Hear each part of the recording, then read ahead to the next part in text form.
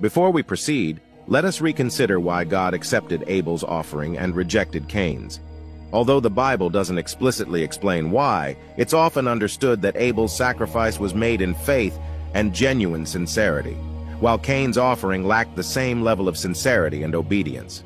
It was not about the content of the offering, but the intention of the giver. Unable to understand this, Cain grew bitter towards God's judgment.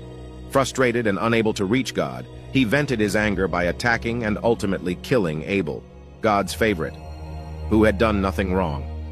Cain's actions stemmed from jealousy and resentment towards God's righteous judgment. As expected, God confronted Cain for his terrible deed, as described in the Bible.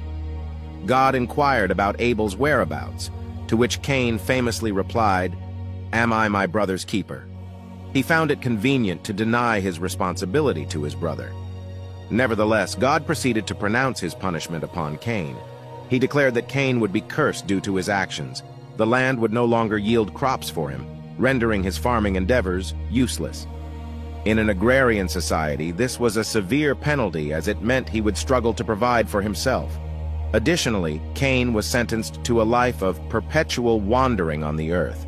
He would lack a stable home or a sense of belonging, leading a nomadic and uncertain life. Now, we get to the point of this video. In Genesis chapter 4,